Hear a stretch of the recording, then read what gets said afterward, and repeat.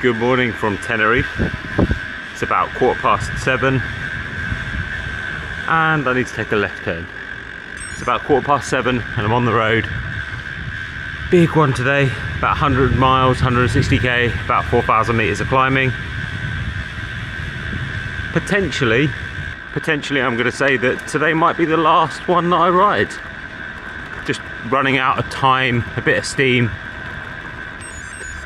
and yeah, I might not do La Gormia just on the basis of I'm running out of time, but equally, if that's the case, that's absolutely fine.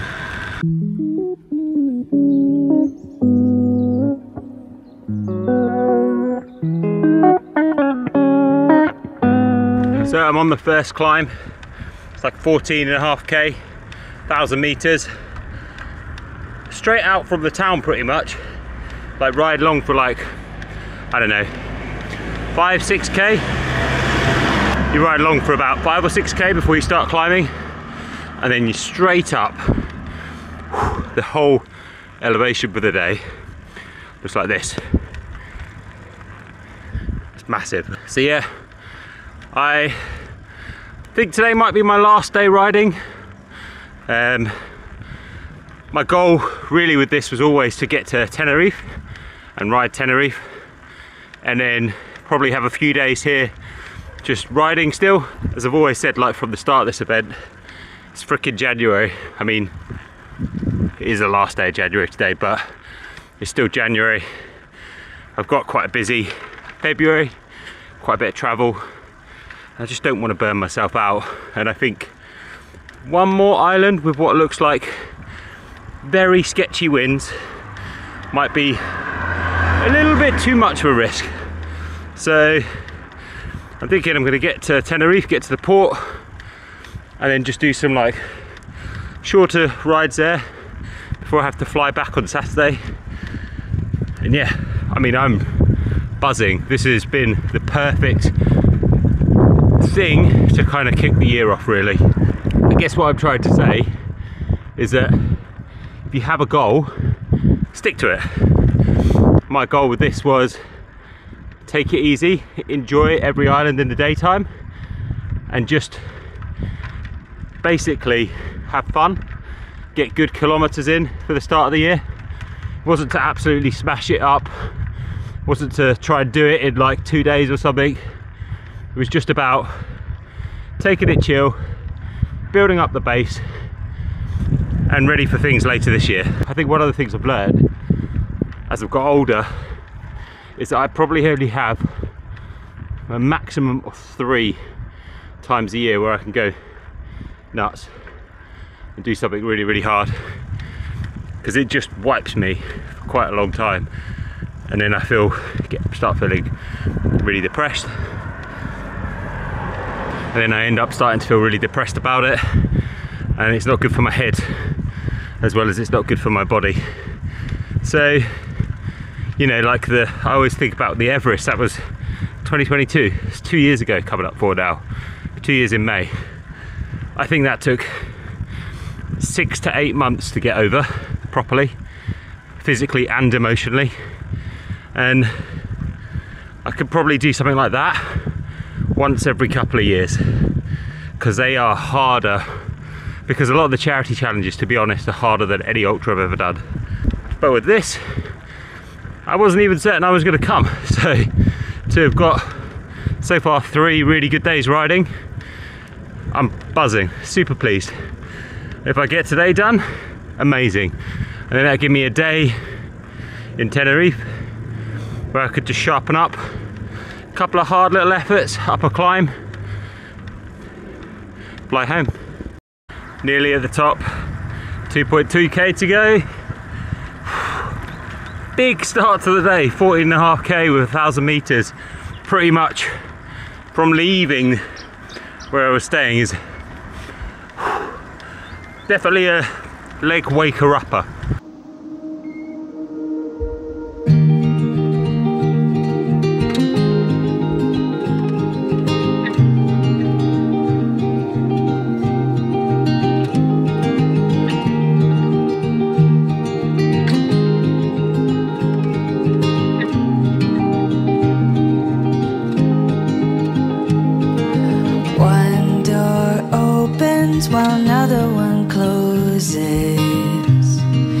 That's how it always goes.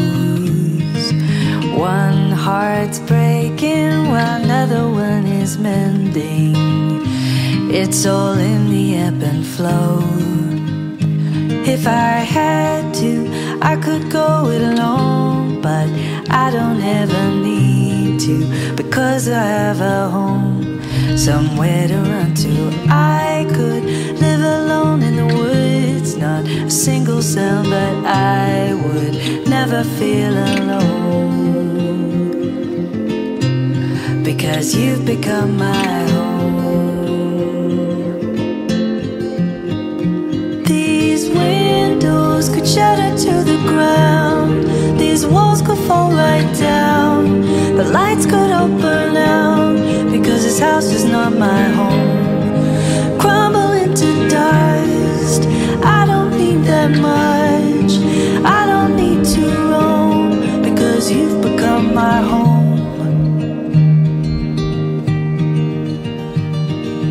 One step forward follows one step backwards. That's what it takes to grow. One life left is another that's just starting, and that's just the way it goes. Just rolled into a very, very beautiful little town. La Laguna, I think it's called. Just sort of navigating through here. Might get some food, but to be honest, I'm quite content, unless I see like a supermarket where I can just grab and go. Quite content riding along. Yeah, 40k in now, I think. It's good.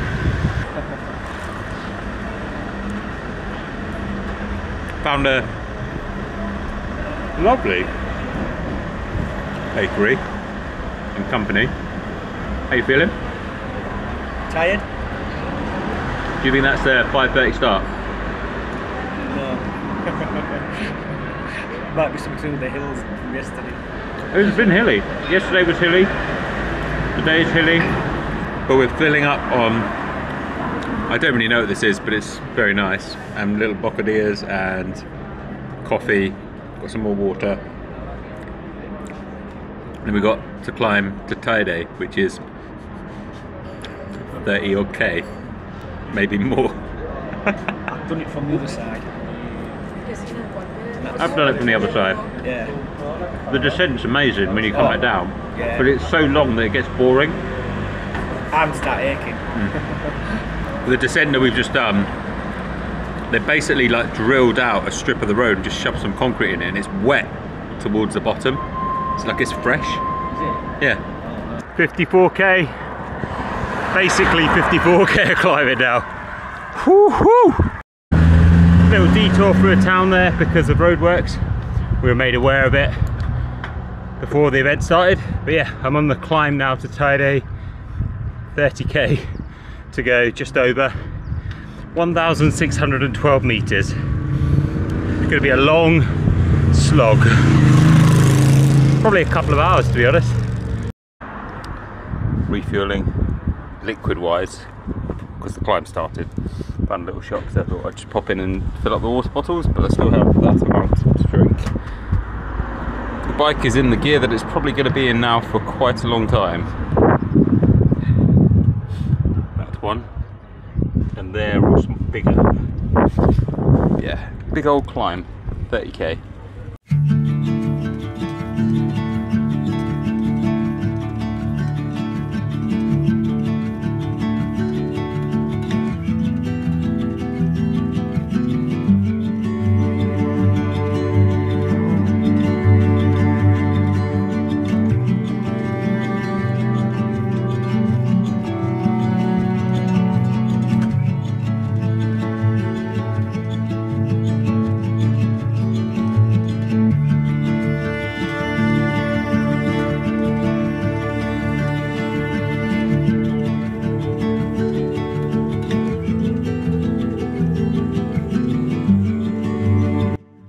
Less than 19k to go. Less than 1,000 meters of climbing to go. A Snickers morale stop and a wee wee stop. Little stretch. and we go again.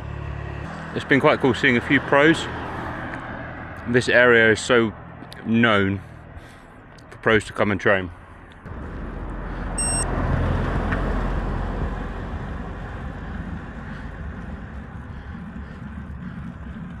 Okay. There's a glider stuck in the tree, which is quite scary. But he seems okay. Getting there, managed to get hold of the emergency services for the parachute person, and there's some workers there, and they just told me to go on. They said they keep an eye on him, but yeah, had to ride up the road to get signal. But yeah, managed to get hold of them, which is good.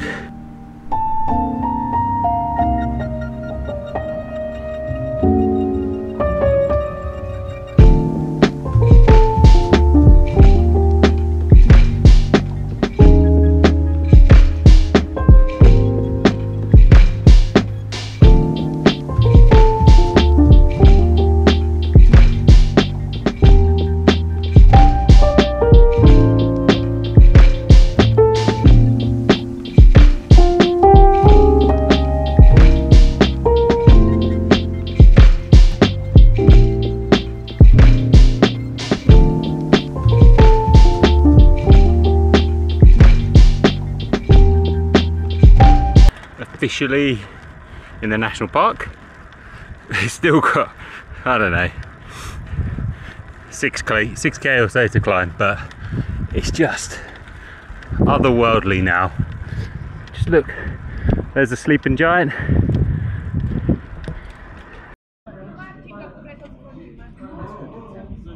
Just stopped for a little coffee stop, Coca-Cola and a donut. 8.5k climbing now, 300 meters, not as much meter wise, but yeah, one more big climb to go. The winds are a bit sketchy again, but I think a lot of that is because of how high we are.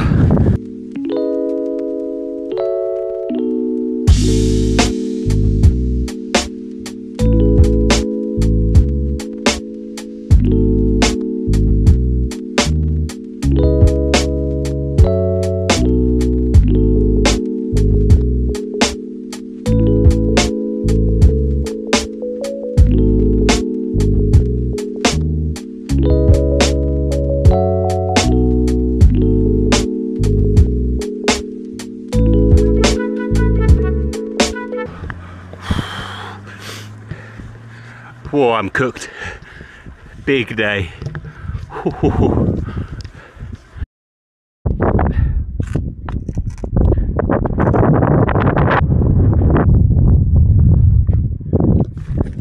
Just stop for a second before kind of the descent, because it's just insane.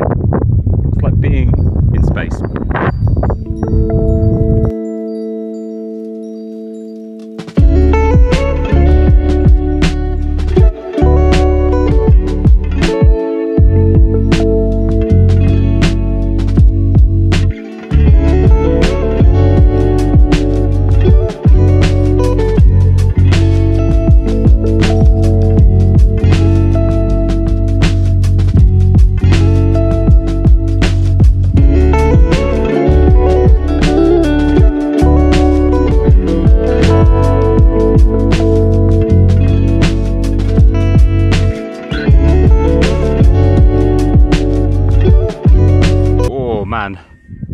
That is all the Garmin climbs complete. So I'm on 453 TSS. Well, it does tell me I have 9 meters of elevation still, but 3,700 meters of climbing done. Downhill to the port, and then I'm done. Been a good few days.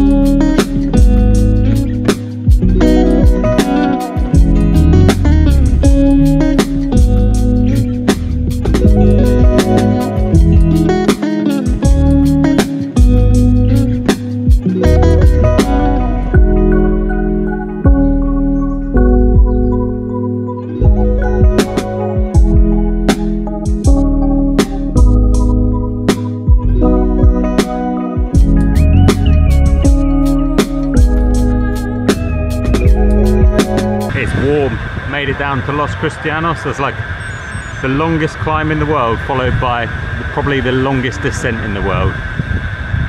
That's pretty epic though. Anyway, heading to the port,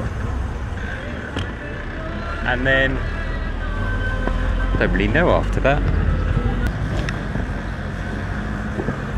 Hey! Hey! Got us in the end. Did you enjoy it? Oh man, that was probably one of the, or the nicest descent I've ever... Probably one of the best descents on planet. Yeah, I would say so. I mean, I forgot when it started. It must have been about 4 years ago. Like, so long. And the tarmac was just pristine. The views, no cars. That was... I knew the top bit. I'd never done the lower bit before, yeah. but I know the top bit a bit because I normally stay in the other side. Hands. Yeah, freaking amazing. It was insane. nothing that you can do in the Alps. No. The Alps are much more steeper, and the tarmac is Shitter. most of the time in a worse condition. And this was brand new. Yeah. That's not brand new. It's just it doesn't weather badly. And it was amazing. I mean, and then 50 km all the way. It was just pretty insane. Well done. Great day. Great day. You catch us earlier. Yeah. You alright? Alright. How was your day? Yeah, it was hilly. Yeah. But we made it. Yeah, you did good. Yeah. Yeah. I have a what's it called, Wahoo element bolt. Yeah. And there's a big design fault in it because constantly it says in the middle. Oh, no.